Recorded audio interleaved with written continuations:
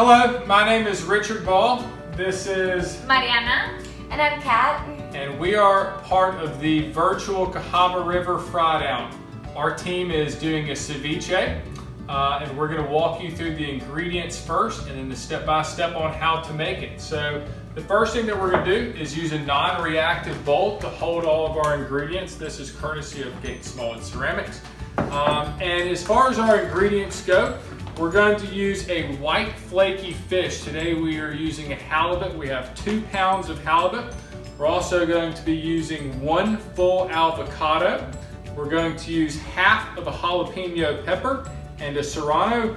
We're going to use a whole cucumber, which is chopped. We're going to take 1.5 cups of freshly squeezed lime juice, along with 1 whole lemon, which will be squeezed in there.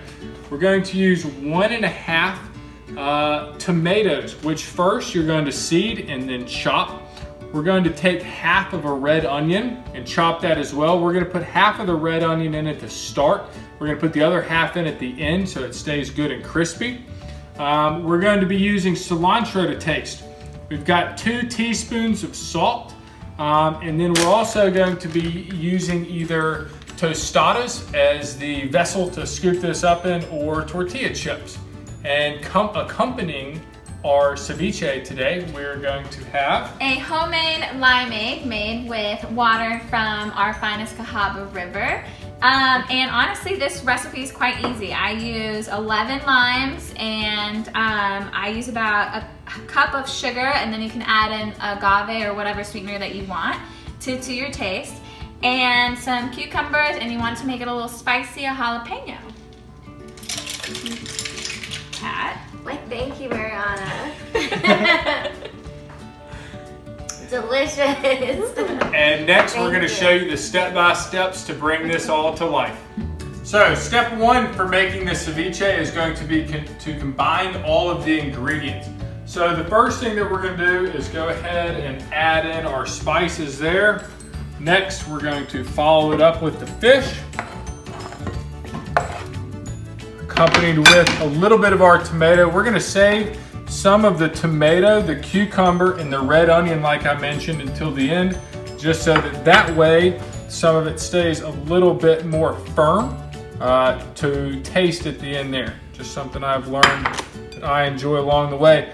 Now, the most important thing for doing this, so whether you're using a bowl or a baking dish, is simply to make sure that your lime juice is covering the fish. So again, you know, if you're in a baking dish, just make sure that there's actually enough to cover all of the fish. So here we are adding in the lime juice to top it all off. And then we're gonna mix it up with our hands here. Just make sure everything gets covered up and mixed in appropriately. And then we're going to cover it with some saran wrap here. And in making this, the cook times for this are going to vary. It typically takes around 30 minutes to get it cooked, and that's going to be on the rare side of things. You can let it go for all the way up to a few hours. The longer you wait, the more well done it's going to be. So again, kind of looking at that 30-minute time frame would be like rare for a steak. It's going to be chewy, or excuse me, it's going to be soft. The longer it goes, it'll be a little more firm there. So the next step then would just be put it in the fridge. So stay tuned. Step 3, enjoy your day.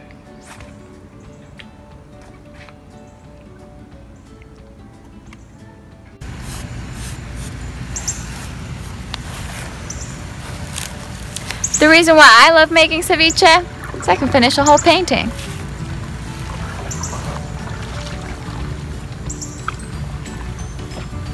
You look great!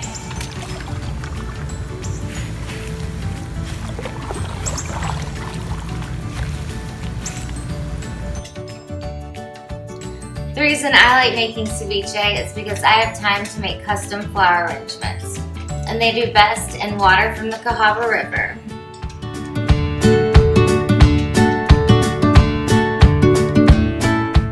Woo, that was another hot day on the Cahaba.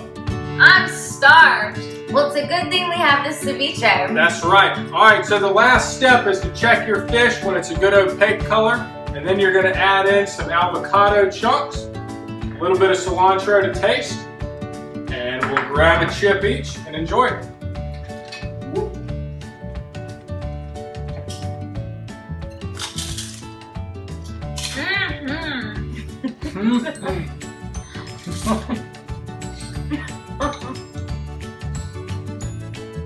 Very good.